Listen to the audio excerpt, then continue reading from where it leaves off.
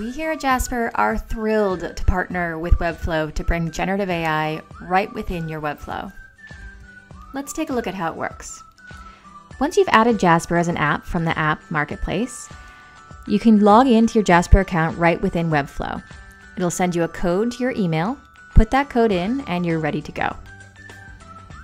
From there, any text box across your website, whether it's a blog post or a product description, you can use Jasper to help generate ideas or improve your text. So let's take this block right here. Let's say we want to write about how Flex Financial helps you invest in environmentally responsible ways.